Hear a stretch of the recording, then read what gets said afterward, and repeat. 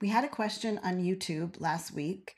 Can I plot data for a baseline with DataGraph, like XRD, XPF, or FTIR raw data?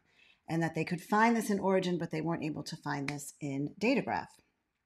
And the short answer is yes, you can do an analysis where you have some signal and you need to plot a baseline and then subtract that from the data.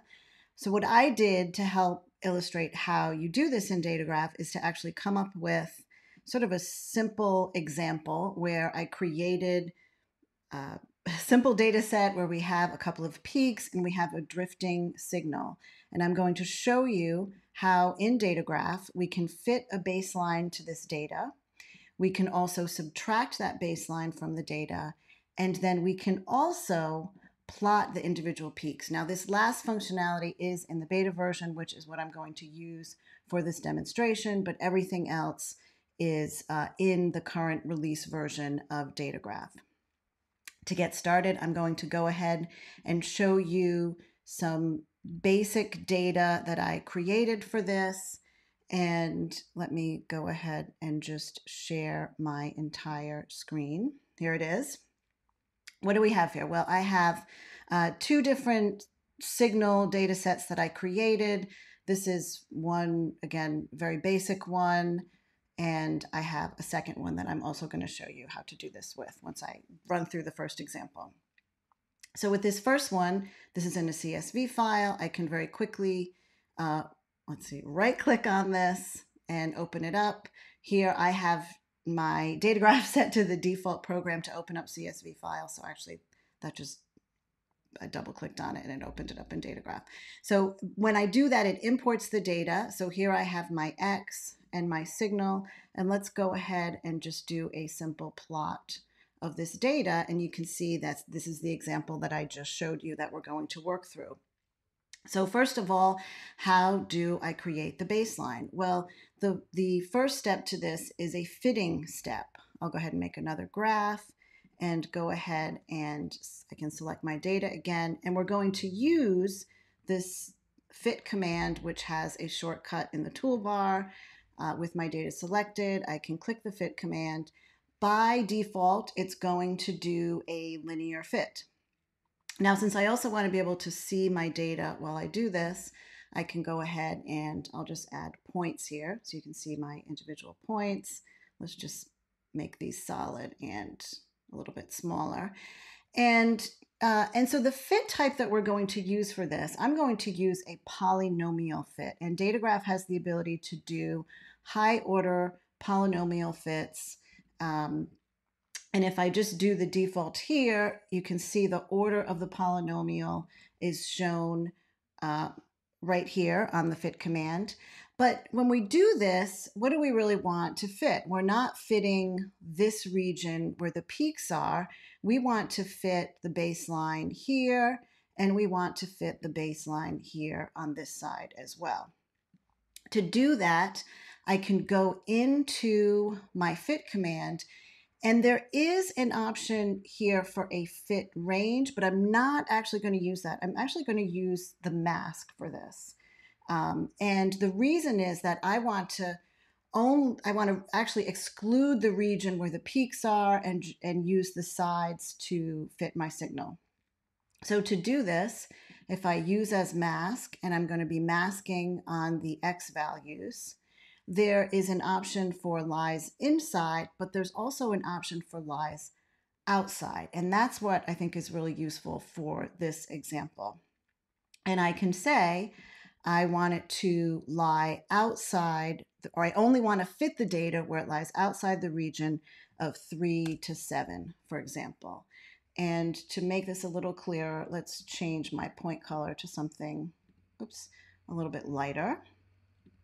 And we'll go ahead and make our line a little bit fatter. Now, actually, this looks pretty good in and of itself, but you also have the ability to assess the fit using the residuals option down here. Well, maybe not an option, but it's a viewer of the residuals.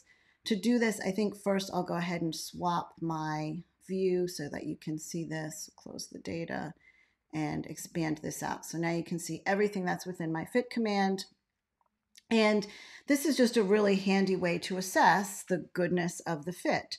And you can see how on the left, maybe not so good. On the right-hand side, it looks really good. So what am I looking at here? Well, I'm looking at the residuals themselves, and I want to see that the points are just evenly scattered around the baseline, where this red line here is representing the baseline. You also want to see this histogram on the right-hand side looking relatively uniform, or even like a normal distribution. So anyway, so one thing that I can do to illustrate this a little bit more, if you're using the polynomial fit, you can change very easily the order of the polynomial. So I can make it, if I make it first order, then it's just linear. And you can certainly see here now the residuals show you that this is not as good a fit.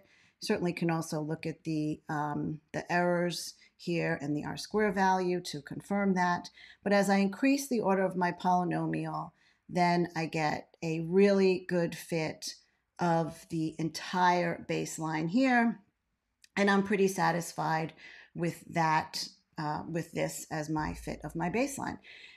The next thing that I want to do now that I've fitted that is I want to subtract the baseline from my signal data. And I'm going to do that by using a plot action column. Let's actually just swap my view back again, and I can go ahead and bring out my data panel here. So to add the plot action column, you're going to go under the other drop-down menu. That's over where we add columns into our user interface. And again, we'll use the plot action. Go ahead and select that. And the action that we're going to use instead of integrate is called subtract. So select that. And now what you see are, well, a couple of things. First, we have to subtract the X and the Y, or select the X and the Y. I can use the drop-down menus, but I can also, just like I can do this in other places, I can just drag and drop to populate that.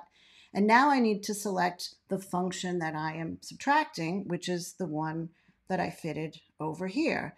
Again, I could use the menu and go through and select, but I personally find it very easy to just click and drag and drop. So I'm clicking right here on the icon, and then that allows me to drag and drop that entry.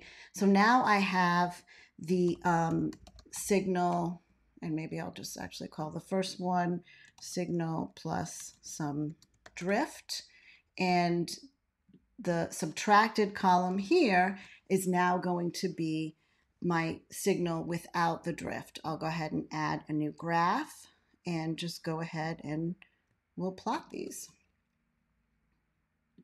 There it is. That looks pretty good, right?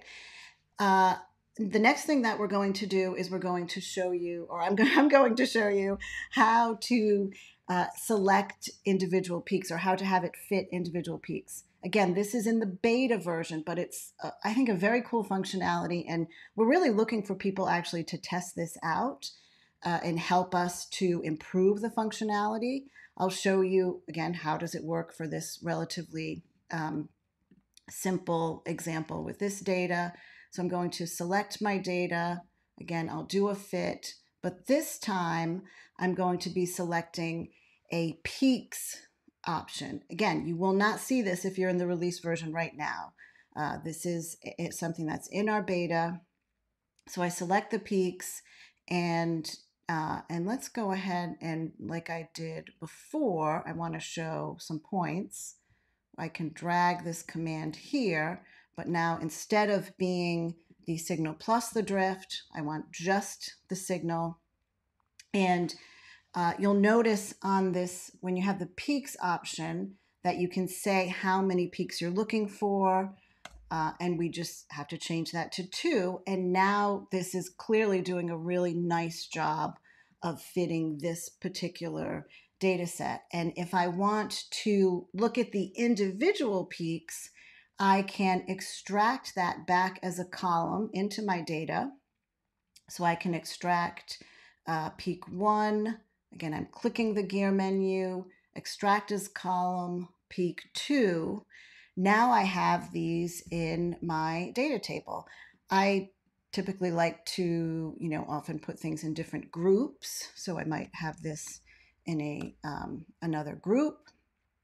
And then I can plot these. So in fact, if I select my X column and each one of these peak columns, if I now click the plot command once and twice, it does a plot of each one. And I would probably go ahead and change the color for these. And maybe we'll go ahead and make these nice and thick so you can see how they fit. Okay, so this I think looks pretty good, and it is not too hard. But again, this is kind of a manufactured set of data that I created with this, particular example in mind. So what I want to do is just show you what if I want to bring in a different set of data and try this, which is going to require some modification of this file. So I'm going to do this by just selecting my two columns. I'll say data, import file.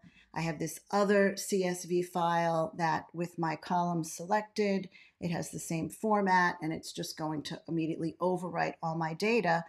And notice how this is a pipeline here that I've created between the raw data, the baseline, the plotting of the baseline, subtracting, and my finding of the peaks. Now, this one doesn't look as good because I now have a different set of data where there's more separation between these two peaks. So if you go to my fit here, I originally set this mask so it uses the X value when it lies outside 3 and 7. But in this case, you see how this peak, well, it's containing part of 7. And again, if I look at my residuals, you can see it here a little bit. It's actually maybe easier seeing it, just the fact that you have this baseline here that you're not pinning that value like you would necessarily want to. So you have two options.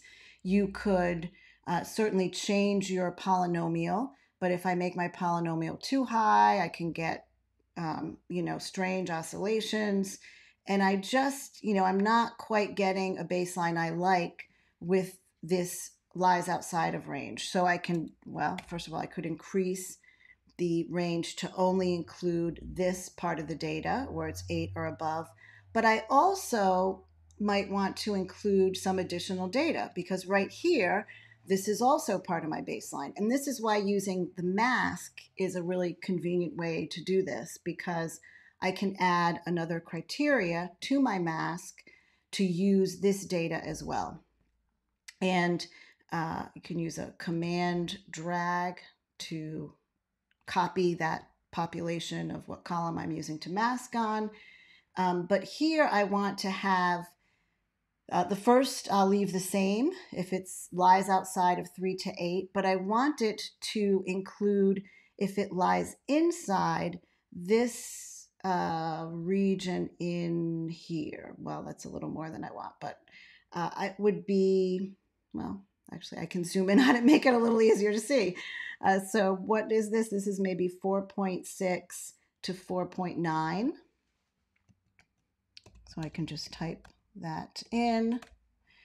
And let me now zoom this back out again. But the trick here is to change how this logic is set up, because right now it's saying it has to be an and outside of 3 and 8, and inside of this, that doesn't really make sense. So change this to an or, and now it is fitting the data the way that we want. And if you look at the residuals now, you can see how this inner region is also included.